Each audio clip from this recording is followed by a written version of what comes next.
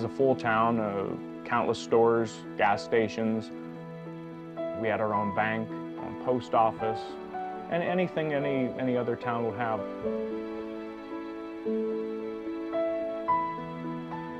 It was a habit in the summertime of everybody to sit out on their front porches, and they'd all say hello to me. I never worried about my safety. I never worried about not being able to get help. It was a safe place to grow up. A lot of times we didn't lock our doors, and life was sweet. Picnics in the summertime, out on what we call the picnic ground. They had the block parties up by this church and the school up there. Yeah. They'd have hot dogs and that, and a couple of rides for kids. A lot of food, rides for kids, yeah. It was good.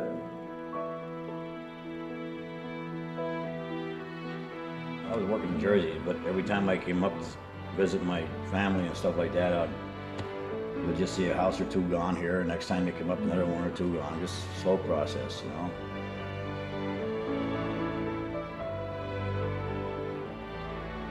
This particular 100 block was home to about 10 families back as far back as the 1980s. Now I'm the last person left on this block and on this entire street for that matter. My last neighbor, Joe Moyer, who lived on the intersection of West Park and Locust Avenue, passed away 2 years ago. So I'm the last person remaining now.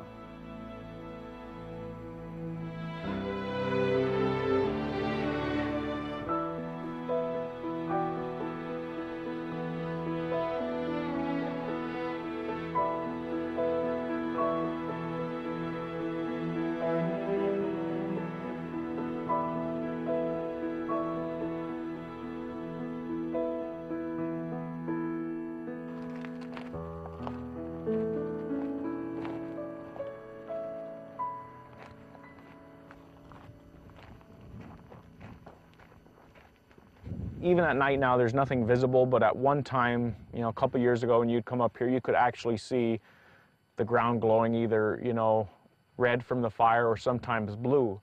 And blue would be from the methane gas burning off. It was kind of wild looking at night, you know, when you see these blue flames coming up out of the hillside. I pretty much walk through town almost once a day. And one day, you know, the ground is as you see it. The next day you take a walk through and there's a huge gaping hole in the ground. I mean, it's amazing. There are a couple areas here where, like I said, the fire was so close to the surface that I actually did see, you could see the burning underground. It was just like looking into a furnace. It was wild.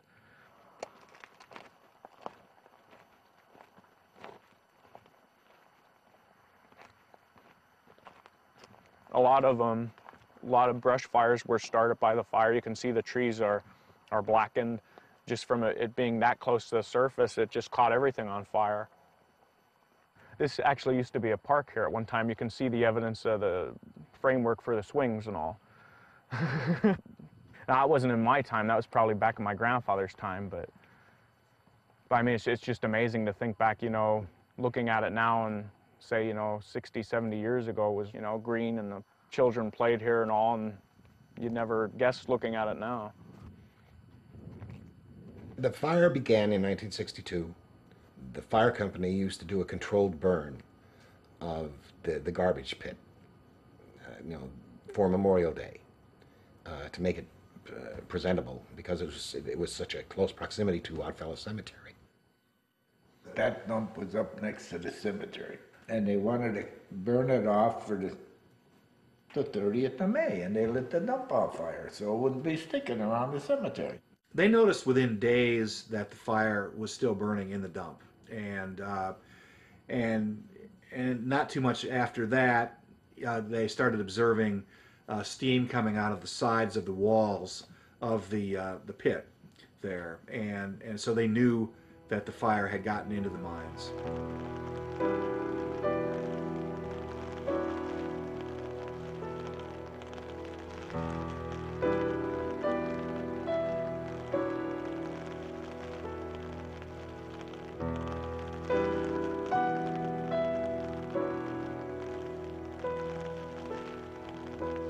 We have bituminous coal and we have anthracite coal. And anthracite coal is, as far as anyone knows, the oldest coal on the planet. It's about 300 million years old. And if you think of coal in most parts of the world, it's like a layer cake. If you think of multiple layers, and you tilt it and skew it just a little bit, but that's the way coal seams run in most of the world, except in the anthracite region. And there, that coal is literally older than the hills, and it follows the topography of the hills. It goes vertically up, vertically down, sometimes it even goes upside down. And so the anthracite mine fires, they go under the surface and they go deep in a hurry.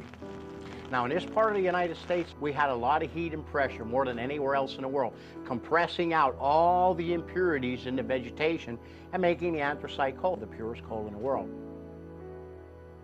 96% of all the anthracite in the United States, and that's 3/4 of the world's supply of anthracite coal, is right here in this small part of Pennsylvania. But this anthracite coal, once you do get it burning, it does burn long and hot, okay? And it does continue to burn. That's what fuels the fire.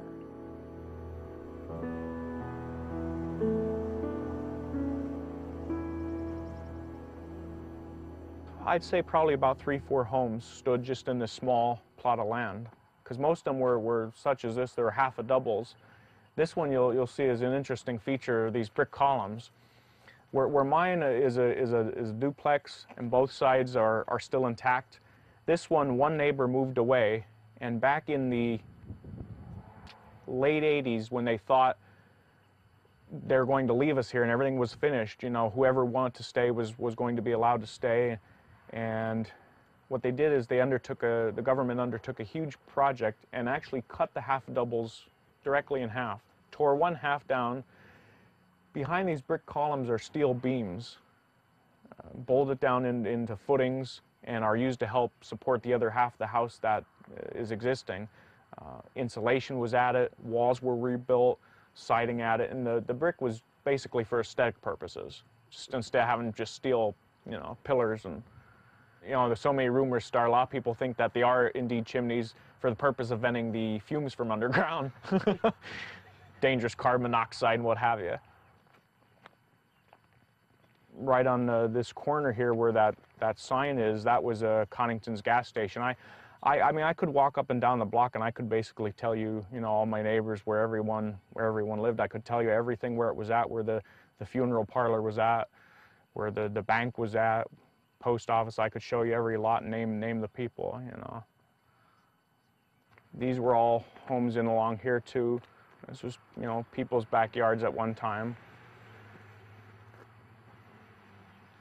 And off in the distance you can see between the trees another cemetery over there. That's basically where the whole mine fire started, over in that area, across 61. One branch moved in an easterly direction, another branch moved south on the closed portion of 61, and the other part just came west, and that's what's currently burning through this area. That fire should have been put out, well, 2 weeks after it started. And it could have been done for $1,000 or so. They could have just dug a simple trench, you know, in an area and removed the coal ahead of the fire, you know, in the area where it wasn't burning, and just cut off the fuel supply. Many attempts had been made to extinguish the fire. All failed because they ran out of money, for the most part. A lot of people underestimated how hot it was and how quickly it was burning. They first tried to extinguish it with water, and they dumped massive quantities of water down that coal seam. They tried underground barriers using sand and fly ash. They tried digging a cutoff trench, but they were too slow getting it done. The fire was already past the trench by the time they dug it. It was a situation where, you know, okay, where we spent the $20,000 that was allocated for this first project, and the fire is just a little bit ahead of this, but we got to stop because we ran out of money. They were within days of putting out the fire, and because of the bureaucracy, they ran out of money. They had to open it up to bids. 3 months goes by, the fire spreads, and then they don't have a viable way to put it out after that. when you know it's within a couple of days of putting out and then you lose your town, skepticism is probably the weakest word I could use.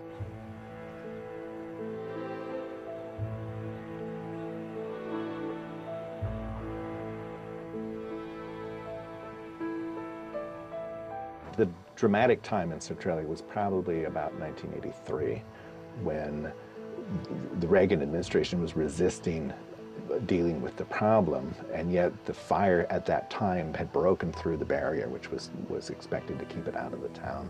And as it broke through the barrier, really every month the fire developed, and it burned rapidly under the town, and smoke would billow out from the town. Catty corner from where I live, John Coddington operated a service station. He would have problems with gas escaping from his gas tanks. And it was discovered that the reason why the gas was escaping was because the heat of the fire was actually heating up the gasoline, causing it to expand and coming out the overflow. The gas station apparently had been pumping gas at 130 degrees or something, an enormous fire hazard.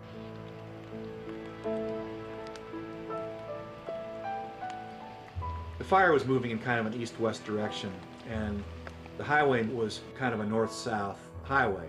It was the main road through Centralia, and it cut directly across the path of the mine fire. You had tremendous amounts of steam coming out of the sides of the highway. And when that fog and the steam combined, I mean, if you drove into that, you literally did not know which way was up. It was a very dangerous situation. Eventually, of course, the roadway became buckled, and you couldn't, you know, it was impassable. They did try a couple times to, pump fly ash or non-combustible material down there, but it just wasn't enough. And so eventually they just closed the highway and rerouted it. Years ago, a lot of people did have, towards this area of town, did have carbon monoxide monitors in their homes. They didn't have enough carbon monoxide meters for a period of time, so some of the people had to share them. And you never know when carbon monoxide is going to spike. So you could have it spike in your house and you don't have the meter to know. Some of my neighbors resorted to the old-fashioned having canaries in their houses to see if the canaries would die. Generally, a carbon monoxide detector over time will tell you that you have an elevated level. And in the case in the Centralia area, those detectors were reading, they were off the scale. They were activated in moments after putting them in those houses. Those houses had such high level of carbon monoxide. The night that my father collapsed, one of the things he said was like he was falling asleep in front of the TV, and he just thought he was tired. He collapsed and fell out of bed, and they went in and they couldn't wake him up. They had to take him to the hospital. Could have died if nobody had happened to find him in time, and it was one of a number of scary incidents that had started placing additional pressure on government. The biggest and scariest incident of all involved a 12-year-old boy by the name of Todd Domboski. I seen smoke, so I went over to see if it was the mine fire, and when I did, I just fell right through. We were over at Coddington's gas station when Todd Domboski ran over to us. He was covered in mud and he was screaming, and he said, "Help, help, help, my grandmother's yard fell in." Luckily for him, he had like an orange hunting hat on, and his cousin, from what I understand, crawled over on like almost on his belly like a snake, and saw the orange hunting hat and just reached in and grabbed him and pulled him out. They administered oxygen. They rushed me to the hospital for some blood gas tests. I was just covered in mud. From the intense heat, I had heavy pants, heavy shirt, a heavy coat. It was baked on. I mean, you couldn't go to a car wash and blast me off. It was just baked on. If he did not hold on to those roots, he would have slid down a gangway or down the slope, which was about 300 feet in depth. And if I recall, the temperatures recorded were anywhere from 400 to 600 degrees at the bottom of the hole. Todd Domboski's falling into the subsidence, it was such a shocking incident that government could no longer ignore the Centralia mine fire problem. You know, a 12-year-old boy dropping out of sight into a subsidence that was filled with deadly gases. I mean, you can't get any more of a wake-up call than that. I don't know how many times I heard it said that unfortunately somebody was going to have to die before the government would do something about this. And then somebody almost did die.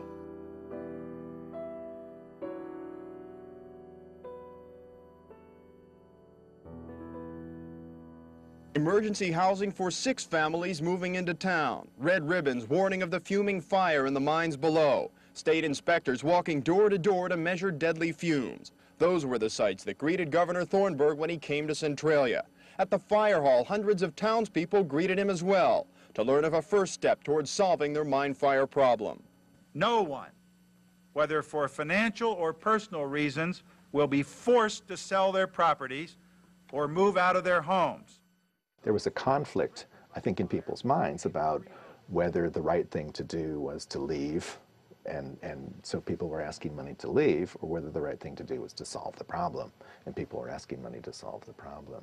There was a lot of tension, a lot of fighting between neighbors, friends, even family.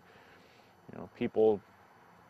You had people that wanted to stay and people that wanted to move, and it caused quite a lot of problems. George and Mary Ellen Lokitis hope to get a fair buyout for their home from the government. But with an air monitor in their living room, they have another reason to be happy about relocation being one step closer. That's the health of their children, and the Lokitises want to move. Now we do. We just had a trip with the doctor with the young lad today. It's chronic bronchitis, upper respiratory infections. Well, my grandfather, myself, and my parents were all adamant about staying. Unfortunately, my uncle and his family left. They moved to a neighboring town. That was kind of upsetting. You know, it would have been nice if everyone stayed. And they lived right over on the next block over here on Locust Avenue. I could basically walk out my back gate, walk over the alley, and walk right into their backyard. They were, you know, everyone was so close within distance.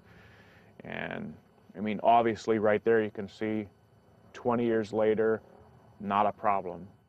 They were in the middle of that block. Their neighbors were deciding to leave. They were afraid of having, you know, empty houses beside them, you know, fire hazard and all the other problems that could arise from that kind of a situation. I guess they just thought it would be best for them to, you know, to leave. I wish they would have stayed, but it was, you know, for everyone to make up their own mind. There was a small group of people who were very opposed to a general relocation. They wanted something simple done to stop the fire, and they did not want to leave. They would often say, "We don't want the town torn apart." But unfortunately, there weren't many options. You know, they could either, you know, relocate the people of Centralia, you know, or they could dig a big trench down the middle of Centralia, which is going to require doing the same thing anyway. The people who wanted to move and wanted to move for the safety of their family were almost cast as the bad guys, the demons in the town, by these individuals who didn't want to move. Oh, I got death threats. We became very vocal, and some of the people in town didn't like the fact that we were so vocal. We didn't want someone to die before action was taken on that fire. And the potential was there for someone to die. It was very definitely there. We knew it was something that had to be done. We knew something had to change. I think there were about 1,100 people living there at the time. 500 families, I believe, was the figure. And it was getting worse every year. The fire was expanding, and there was no chance of getting the fire under control. So working with the state and the administration, we decided that what we'd try to do is buy the town. They said it was an issue of money. All the studies they've done and the research, they figured it would be more cost efficient just to totally relocate all the people than to find a solution to put the fire out. $42 million was the amount that Congress eventually appropriated, and that was considerably less than the trenching options. The complete trenching option would have been like $650 million, somewhere in that area. And some of the lesser trenches, they were still talking, you know, 100, 200 million, you know, somewhere in there. So they saved a lot of money by relocation.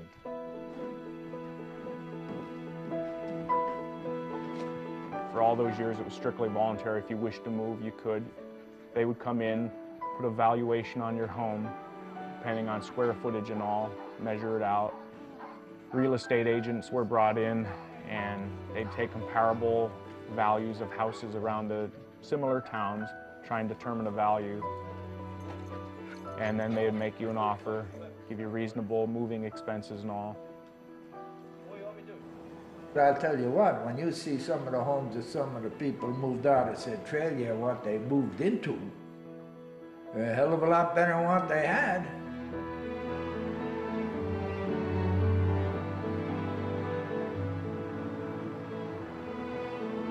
As people moved out, as people sold their houses to the government, the houses would be torn down.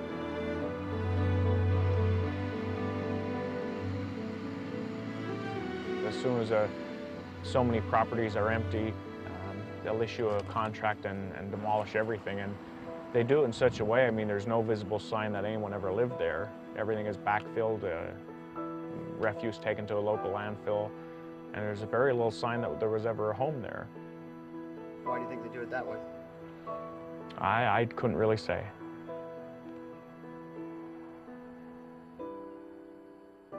When they start knocking down some of the bigger town landmarks like the American Legion and things of that, it's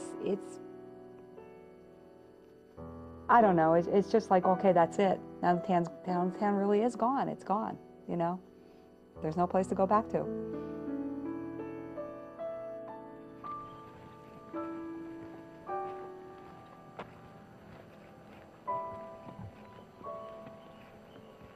Back in the 80s and all, when they were really tearing homes down, they'd wait till they got a group of 30. They'd basically wait till the whole block was empty. They'd get everybody out and they'd demolish, they'd level the whole entire block. And then as more and more single homes were left, they'd wait till they get a couple. But now I don't really know what's going to happen with this one. Yeah, he used to raise pigeons. That was his hobby. And he would actually, they were homing pigeons. And he would race them. He would send them away, and they would actually, him and a bunch of other members in his club would time them how long it would take them to get back. It was just neat in the summer to watch them, just the formation, the way they would circle over the house. And they're very tame. They'd come back, and he had many, many trophies for doing that. He always appreciated, you know, the fact that I kept the flag flying up there, because he used that as his judge of wind direction, so he'd, you know if it would be a good flying day for the pigeons or not.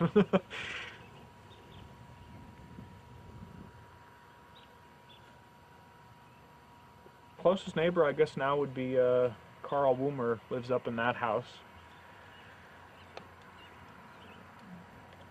Most generally, you wouldn't think of, you think of neighbors as being next door neighbors, but in Centralia, pretty much someone could be 5 blocks away and they're your neighbor now,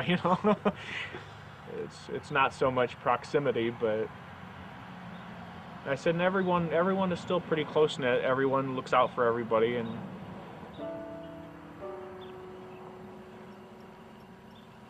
actually, I find it very hard, really, to give an accurate description of Centralia today. Well, you come up the road from Ashland, and you hit the top of town, and you see this vast expanse.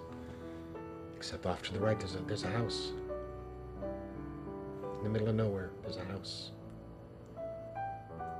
What used to be rows of homes, it's now fields with a home here and a home there, or a building here and a building there. The first time I saw it, I was expecting more, I think. I got there and it's just open fields, open land with a couple of houses. I think maybe I expected to see a ghost town. What you see is no town. And until you compare that to the pictures, it's hard to realize what used to be there. My grandmother's house was probably, her yard probably started somewhere right around in here. They had a big backyard. We had like I said, a shed, and that's where it all took place. It's amazing. I think in 1962, in Memorial Day weekend, when the fire started, there were about 1,600 people in the town and approximately close to 700 or 800 buildings. And today there's about 10.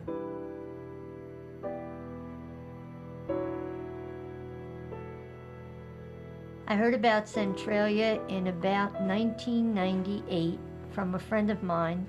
She said, I have to show you Centralia, you're not going to believe this. And when I saw it, she was absolutely right. It was something, even though I had heard about it, it made me feel very sad.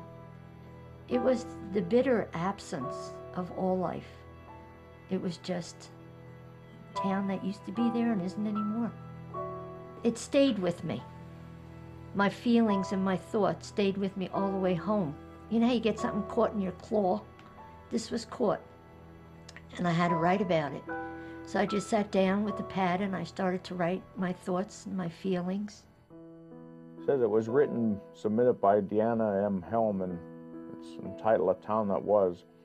As a summer sun beats down, the ghastly heat rises up from the charred remains of a town that was, and a people who were. Gone is the vibrant community, beautiful neighborhood, scattered bricks, crumpled roads, bent pipes releasing toxic gases are left to inhabit this land today. Smoke pockets curl up to greet you, and the earth is hot to the touch, for the fire continues to rage in a coal vein out of control beneath the town that was. One wonders how it all began, when and how it will all end, and what became of the people who lived in the town that was.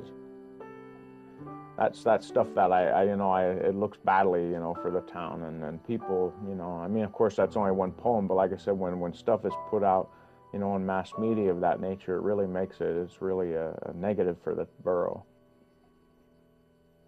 The last election was just a couple of weeks ago. I don't know how many voted, but there was only 11 people in town here anymore. I don't believe there is a legal entity of Centralia at this time. I don't believe there are enough people there to be a borough. I don't believe they have the necessary public meetings. I don't believe they have elected officials, or at least not officials who were elected in an election certified by the Columbia County or the Commonwealth of Pennsylvania. Actually, the unique thing about Centralia, we don't own anything any longer. Back in 1992 was another turning point, and that's when the program suddenly changed from voluntary to mandatory. The state took steps. They wanted to, after, like I said, they just spent, thousands of dollars to fix up these remaining homes. And then in 1992, there was a policy change, and they invoked the powers of eminent domain and condemnation, and they said that everyone would have to leave. The government owns everything in town, the buildings, the ground, everything. So the only thing basically I have is the clothes on my back and the furniture in the house. I've been living in that house since basically for the last decade in government-owned property. A lot of people call us squatters. Everything is, all the legal steps are in place where they could put us out anytime they wanted to, but they haven't forced the issue. I think it's basically because of the age of the people. It would be such bad press, to show, sheriffs coming in and removing, like, say, our 87-year-old mayor from his home. I don't think the government knows what they want to do. I think they ain't gonna bother us at all. Eventually, if they don't die out, they're gonna be forced out. I really believe that. And I hope they go kicking and screaming. I really do. The government promised them that they would not be forced out of their homes. This is what the government said. But I think, government is government, and government lies through its teeth. I don't trust government, and I have good reason not to. Because for years, government lied to us in Centralia. They lied to us.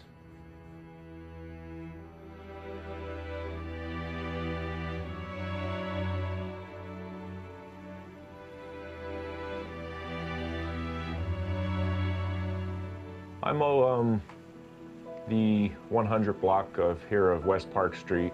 on the south side, and then I mow about 3 city blocks worth on the north side of West Park Street.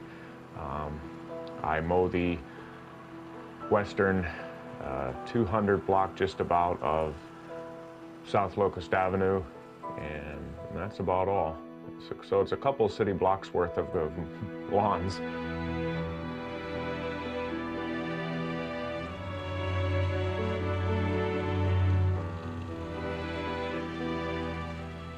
He does a great job up there, especially on the Legion grounds. He does cuts the all that Legion grounds ground, for us and up then there. he cuts over there by where Moyer's house is. Yeah.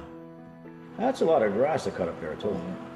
See, that there, where the Legion was, that property ran back to the school. That was Yeah. a big property they had there in town.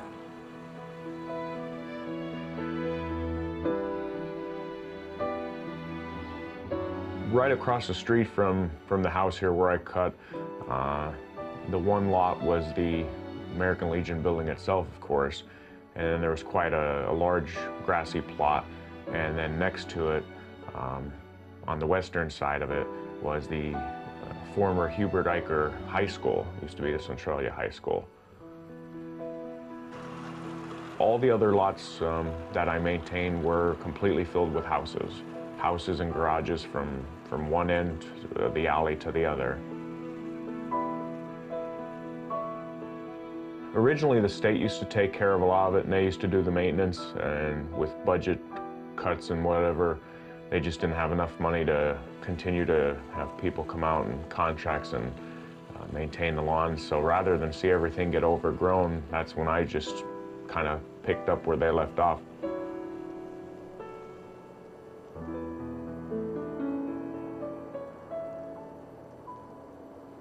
See, you gotta figure, now the mayor, you said 92. Okay, there ain't many young ones there. You know, it's sad there's just no one really to take care of things anymore, so, and some of the older people that used to, they're no longer around, so I just, you know, try and help out, do whatever I can.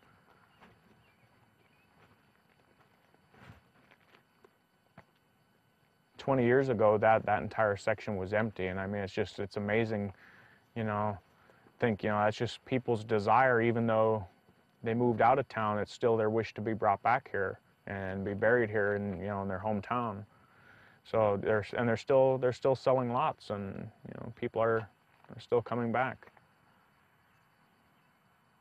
It might not be nice to talk about, but it was always a joke with our undertaker that used to live in town here, and his mother lived there here in Centralia, and she'd probably still be here if she was alive. She had no desire to move, but when she passed on, he sold the home, and because he has his own business in Mount Carmel, and he always said, well, people might leave Centralia, but, you know, one day I'm going to bring them back. True to life, he does.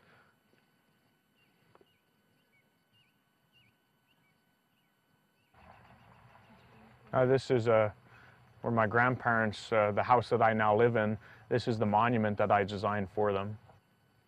The rain kind of pummeled the Easter flowers somewhat, but I put the 3 most important things on it. What I felt, our home on the left side, and then a picture, an image of St. Ignatius Church in the center, and my grandfather's coal mine on the right. It's true to life the way it appears, with the church, you know, the house being down there and the church being up on the hillside, just as it was in town, and then the coal hole, what we call the coal hole, the coal mine, being behind the church, which was right out that road, about a mile outside of town. It was the former Germantown colliery, and then my grandfather leased the ground in the 1960s, and he had his own coal mine there, known as the R&L Coal Company, being Ravinus and Lokitis, his other partner, who operated with him. And he ran that for about 10 years till he retired in 1969. And that's another reason I searched everywhere until I could find a granite black enough that would resemble anthracite coal as close as possible.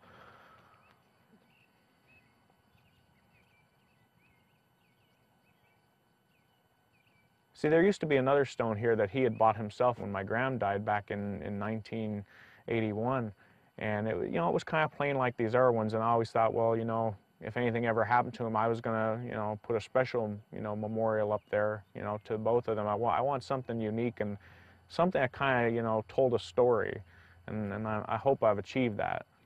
Put everything, you know, what was important to them, and, you know, tried to capture that. So I figured in, you know, in case, you know, someday, I mean, none of us are going to live forever, you know. Someday Centralia may be, you know, completely gone from the face of the earth, but there will always be a record here of what used to be here, and at least in a little form.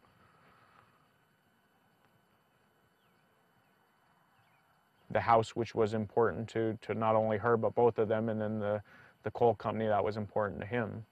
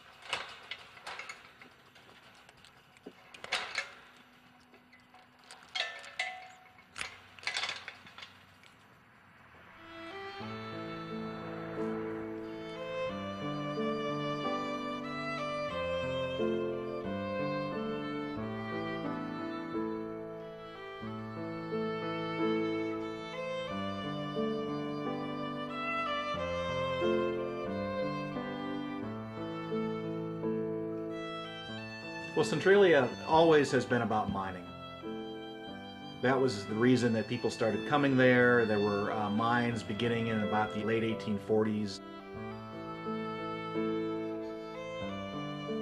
There aren't many regions in Pennsylvania which are so specific to a single commodity. Anthracite is all there is economically, historically in the region. The reason that anybody has settled there is anthracite. Before coal, it was wilderness. Now you have to remember mostly when it was a working mine, guys, no light bulbs. So they done all this work, guys, with very little light. Miner came in, crawl up the ladder, pull the boards out to load the car. And these old coal cars, no brakes. Best way to slow the car down is with one of these called a sprag. Very popular job with the young boys in the mine, especially the ones could run fast. They were called runners.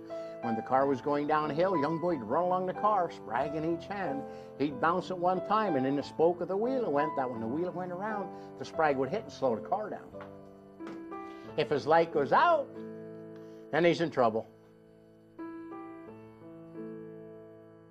Workers suffered enormous risk. The number of ways to die in a coal mine are limitable. There are train wrecks, and there are explosions, there's poisonous gas, and there's rocks falling from the ceiling, there's people falling, and there's explosive gases, and there's dynamite dangers, you know, being kicked by mules, being electrocuted. I calculated once that any given worker, if he worked a 40-year career, would have about 1 chance in 10 dying in the ground. Just in Pennsylvania, over 200 years of mining, more men died than the Vietnam War. There was a death a day back in the heyday.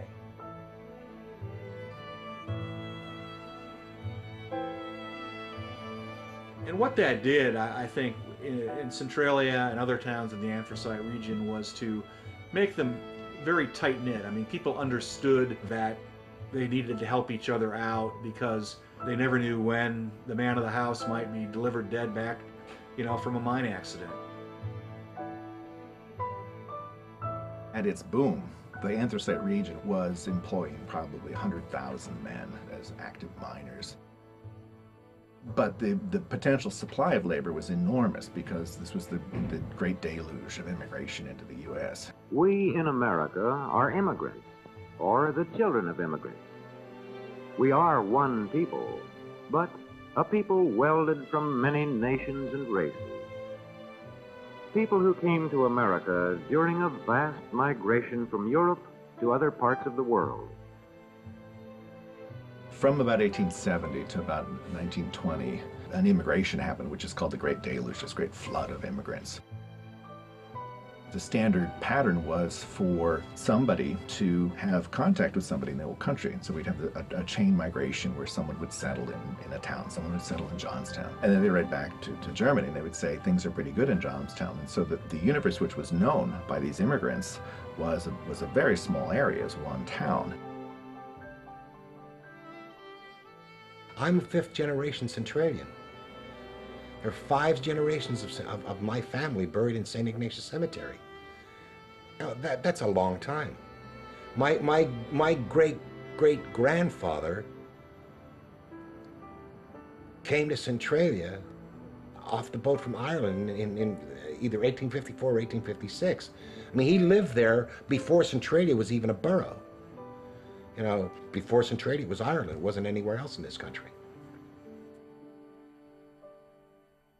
Back when in the very earliest beginnings of the town, it was just pretty much a highway passing through, a dirt road. I believe it was Alexander Ray. He was more or less the founder of the town, if you will. He wanted to name it Centerville. But there was already a Centerville in Pennsylvania, and so, you know, it's all for post office purposes. So he called it Centralia because it was the center of everything. We've had that name ever since 1866 when the borough was incorporated. Over 125 years later, with everything that's taken place, someone in Harrisburg or Lancaster, one of the postal officials, decided since there were so few people here, they want to completely wipe Centralia off the map and just have us go under the next closest neighboring town, Ashland. We got letters in the mail stating that we could no longer use Centralia on any of our mail, and they were basically wiping out our identity. Naturally, that didn't set well with me or any of the other townspeople. I was at work in Harrisburg at the time, and I left early and I came home. I got all the media coverage I could. I had WNEP come down from Scranton, Wilkes-Barre. I remember that day, the lady delivering the mail from the post office, she was afraid to even come on the street. She would not drive the vehicle over when she saw, you know, everything that was going on. And with all the publicity, the post office backed down quickly on that idea. And while they still did change our zip code, which in actuality was only 1 digit, the very last digit was changed, we were still allowed to keep the name of the town intact of Centralia. So I thought that was great. Well, it's just what, you know, where it's always been home, and I couldn't imagine, you know, changing it. It'd be like calling Washington, D.C. something different after all these years. It's just, you know, something you shouldn't try and change.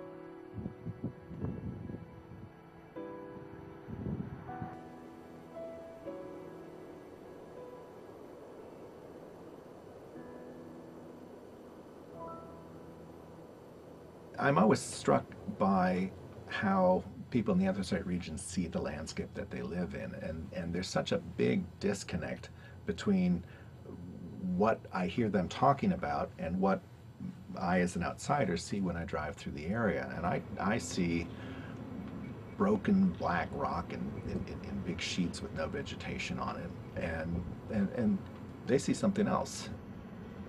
This is the nicest town in the state as far as I'm concerned.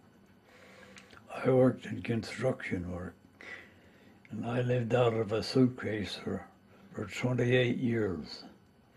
But every weekend I could make it home. And Centralia would always look better than the place I left. All over this eastern part of the state we worked. I don't even really give the fire a second thought, you know. You're just been living here so long, and it doesn't even bother me or faze me.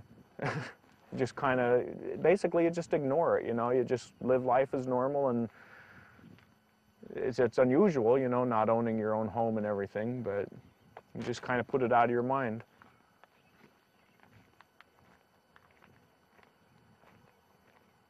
What I miss is that when I go there to visit, I really have no hometown. It's kind of like a man without a country.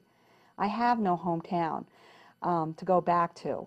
So There's no visiting old neighbors. There's no going to the local, restaurant to see, people or whatever. Really, the only time you get to run into old neighbors is Memorial Day weekend.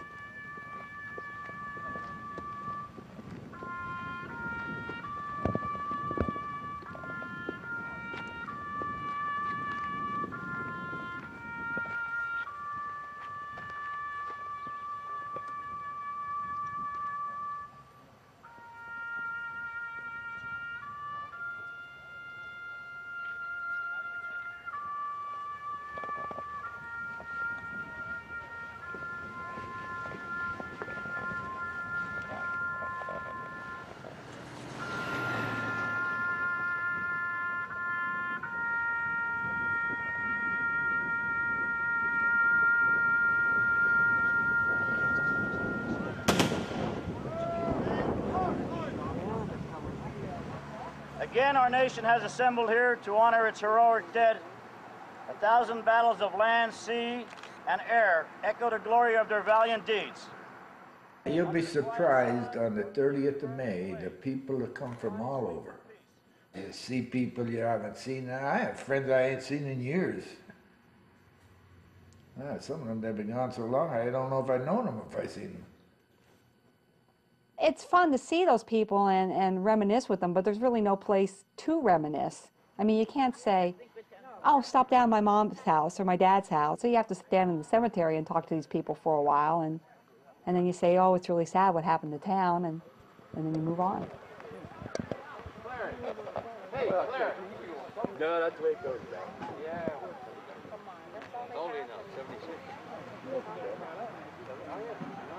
At one point, it was my hope that, maybe the state would finally, say, okay, you are here, we'll give you your property back. That's my hope, and maybe turn over the rest of the land of the borough, and then we could, start, selling off lots and rebuild the town. That's still, I don't know if it's ever going to happen, but that's my hope and dream. I would love to see the town rebuilt. If they'd sell property here that people could build homes, there'd be homes going up in this town. Unfortunately, the government is so against that. I mean, even though there's no real visible danger here, there's still, for some reason, they still want us out badly. Clearly, there are still dangers in Centralia. You can see it where the fire is burning, where it's kind of moving through the town now and out the other end. There could be more subsidences. There could be more Todd Domboski-like subsidences. Do I think this could have happened to someone else? Absolutely, absolutely. There was no downplaying it. I mean, it's a mindset. I mean, you can live in denial and think what you want to think, but the smoke is there. The danger is there. And we see these people coming in and they're smelling the smoke coming out of the ground. Everything Stomping else. their foot to see if it's going to give way, You And they're you never too damn know. dumb to realize if it does, they're going down. Yeah.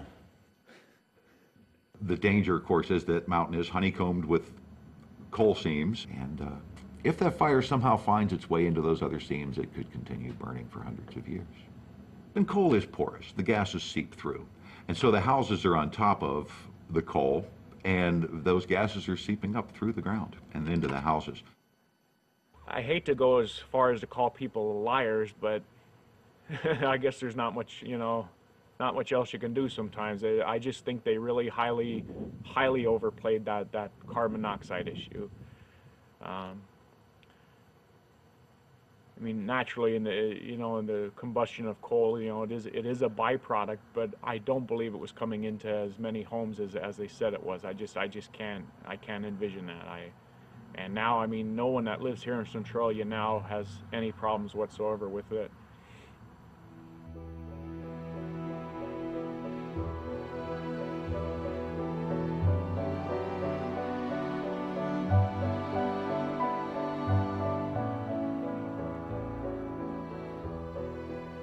What are some of your fondest memories as a kid in Centralia?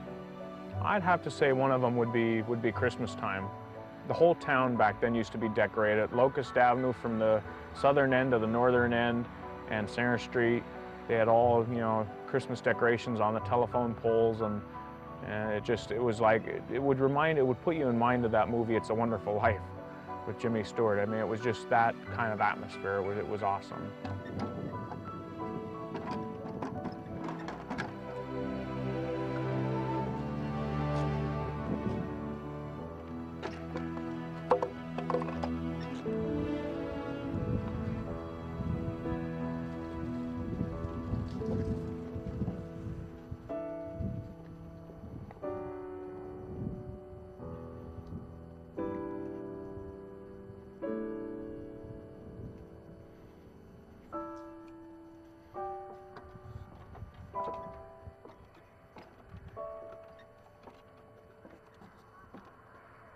This decoration, believe it or not, the garland actually I had from California. I ordered it in because it's commercial grade. It's half PVC and half Mylar, and it's not something you can buy in the stores around here.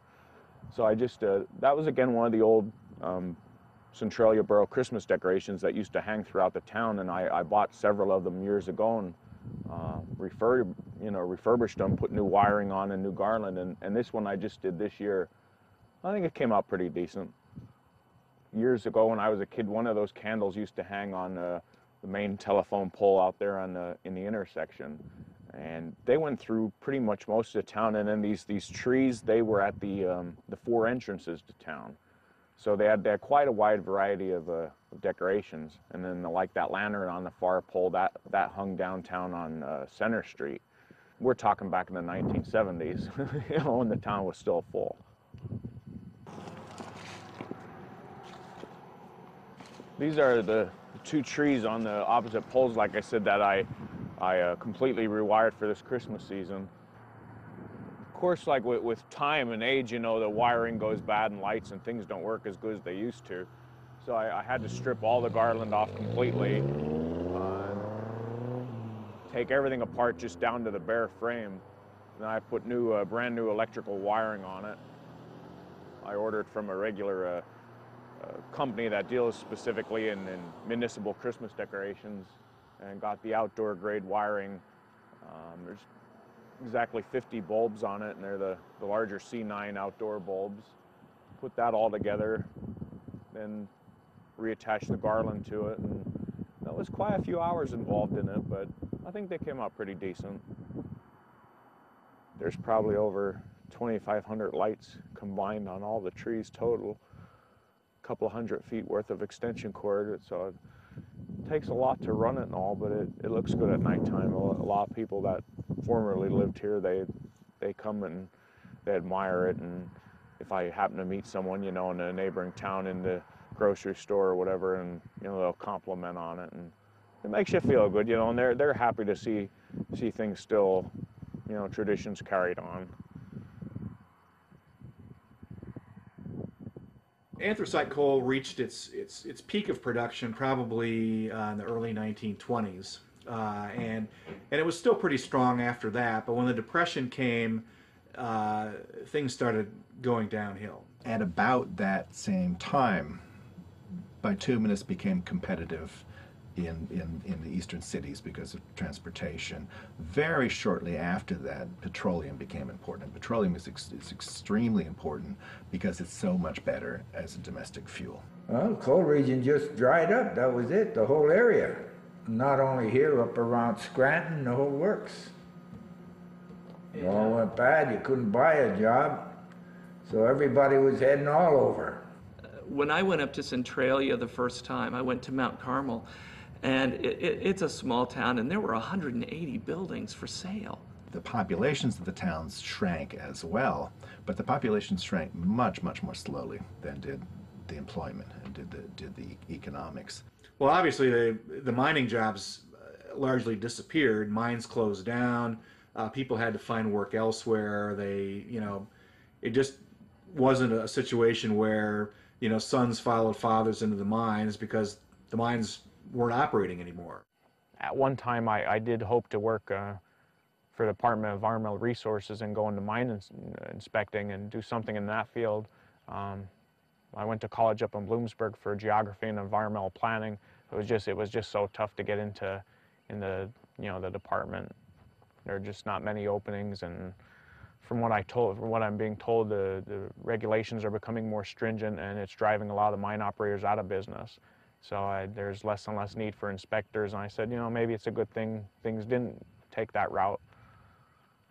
I was driving to the airport one day and to catch a very early flight, and so I found myself driving down the river at like 6 o'clock in the morning, and I came to the little town of Dauphin, and the town of Dauphin is where the road from the coal region comes down to go to Harrisburg, and all of a sudden it shifted from an occasional truck to commuting, and the commuting are people who are driving, again, 70 miles from the coal region to work at 3 Mile Island, to work at the Army Depot, to work for the government in Harrisburg, and that's an enormous investment in a place. I mean, it's a daily investment of a number of hours so that they can be in a place.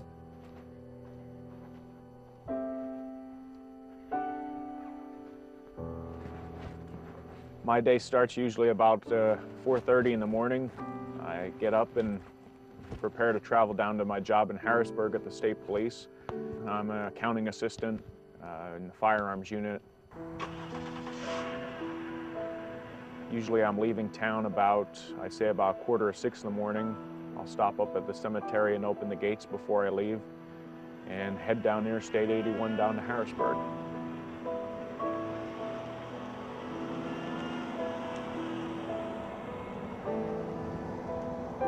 Depending on traffic and weather conditions, if everything goes smoothly, it's generally about an hour drive one way, 60 miles in one direction. I've been down there 10 years now, going back and forth, so I've logged a lot of miles.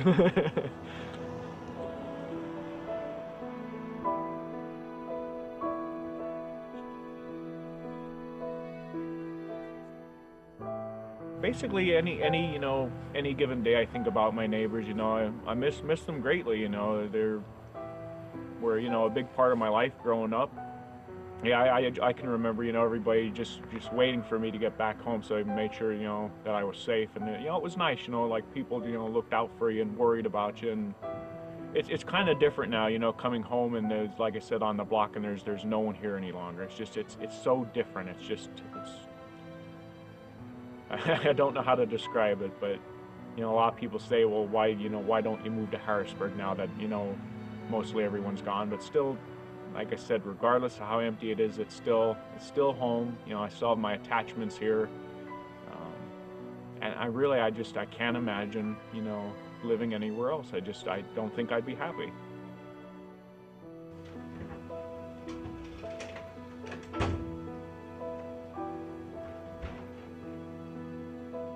I usually get back generally after 4 o'clock in the afternoon to town and have my supper and hang out at the house, and then depending on what time of the year it is, there's either more work to do or less. People in the anthracite region have always had lots of reasons to leave. There's always been lots of reasons not to be there. Every town has a declining housing stock. Every town is being depopulated, and every town has fewer good jobs than people want. And in every town, people have been able to say, yes, but I want to stay here. And in Centralia, there's just one more problem. And the problem is the fire, but the fire gets in line with all the other problems that people have had, all the other reasons that people have had to leave, and people have been able to overcome those reasons because of the extraordinary draw of the place, because of the extraordinary fondness of a community that they have created. Well, the elderly people, I think, remain because it's their home. And they just don't want to leave their home. I mean, they have a lot invested in their home. This is where their memories are. Why someone who's younger stays, that's really an individual question. That would be hard for me to answer. I know if I was in that situation, I would not be there. Oh, I think there's a certain spirit of being able to tough it out, of being able to stay where others can't. The anthracite mining is historically a very tough business. Miners do a job that others wouldn't want to do, and they wouldn't do anything else. They're proud of what it takes to do a job so difficult, and they're proud of that toughness. They're proud of their independence. And I think they see it as, some of them see it as a badge of courage. and they don't see a need to leave. Anyone that has adamantly defied the unfortunate circumstances that happened in 1980 and will still be here if they're allowed in 2010, you've got to admire that. You really do. You don't have to agree with it, but you got to admire that fortitude. You know, I always told my grandfather, he said, I'm satisfied to stay here for the rest of my life, and that's why, you know, he entrusted the house to me. We did do a deed up in the Wilkes-Barre courthouse, although they told me it wasn't really official since everything was condemned prior to that, but at least we, you know, we have that document on file anyway. I guess home was just important if the rest of the world was as nasty as it was when people moved to this place in 1870 and 1900. If the rest of the world was a company trying to wring every nickel out of you, and the rest of the world was a 12-hour job in a dark, dangerous mine, or the rest of the world was a 14-year-old boy picking slate, that people developed a place that was safe. And people invested heavily in that. And people developed mechanisms to protect themselves against the risks of the world. And in a real sense, those mechanisms continue to protect them, but they protect them against leaving. They protect them against going, perhaps when it would be adaptive to go. These portraits on the wall are of my great-grandparents, George and Julia Lokitis, who actually used to live only a block away from me. And these were their wedding photos from 1910. Fortunately, this is one of the houses that does have indoor plumbing. My great-grandparents, that was over a block away, the only plumbing in the house was the kitchen sink. They still had the old outhouse. I can remember using that as a kid. So I mean, that's just how old some of these houses were. Even when my grandfather quit smoking when he got older, we always, you know, he never put it away, he just kept it there, so I just kind of left it there.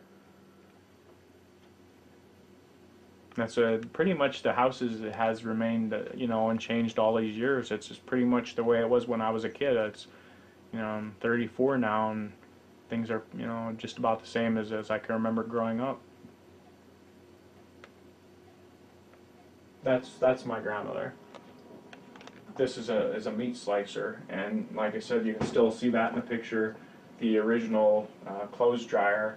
I guess she was probably sitting in that chair. That's why I said things have pretty much remained unchanged, you know, all these years. It's home. I don't think I'd be happy living anywhere else, you know. This is where I've always, I mean, even when, you know, I lived up with my parents up on East Park Street, you know, this was still more like home. This, you know, it was always the one constant in my life.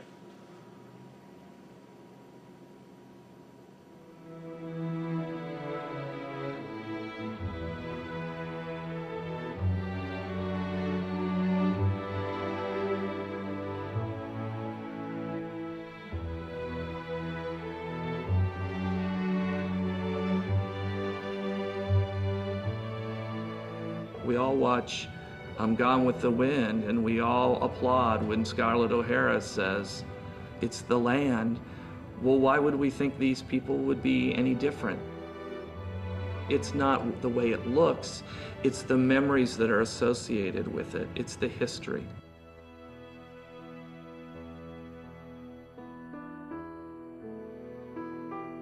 Pennsylvania's mineral riches built this country. The first cannons from the Revolutionary War came from iron ore and limestone in Pennsylvania's mines. We built the railroads. We built the barbed wire that tamed the West. We rebuilt Europe after 2 world wars.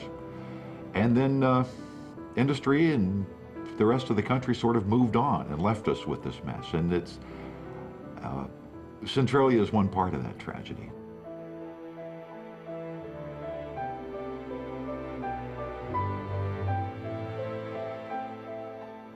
We know how to start towns. We know how to build a town and lay a town out. And we know something about what to do as towns decline, but we really don't know how to sort of close them up. We don't know what the end of a town is. We can look at boom towns, a lumber town or an oil town or a gold town in the West, which grew up and had just a couple of years of business, and people left, and the town was gone, and the town's collapsed. But these aren't boom towns. These are towns which have had families and old folks and young folks and schools and churches in it. We don't know how to close them.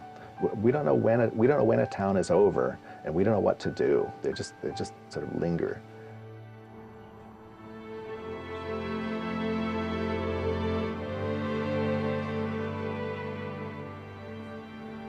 I would not want to live in Centralia, now. I mean, I want a community with people in it.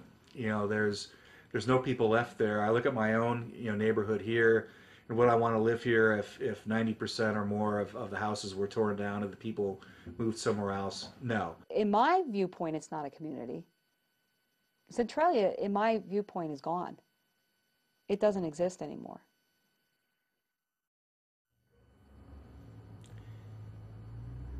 It was my home for so long. It still is my home, in a way, even though there's nothing there to call home, except my future home in St. Iggy's. But it is a very sad thing. It's a very sad experience driving through there. When you think of what used to be, and you think of why it is as it is, and you realize the futility of it all.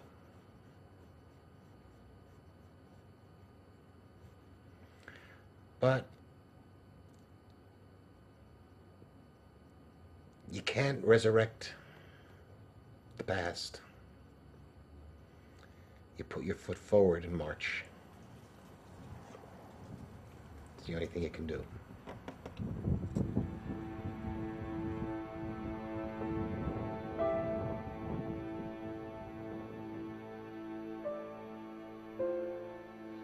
As the summer sun beats down, the ghastly heat rises up from the charred remains of a town that was, and a people who were. Gone is the vibrant community, beautiful neighborhood, scattered bricks, crumpled roads, vent pipes releasing toxic gases are left to inhabit this land today. Smoke pockets curl up to greet you, and the earth is hot to the touch, for the fire continues to rage in a coal vein out of control beneath the town that was. One wonders how it all began, when and how it will all end, and what became of the people who lived in the town that was.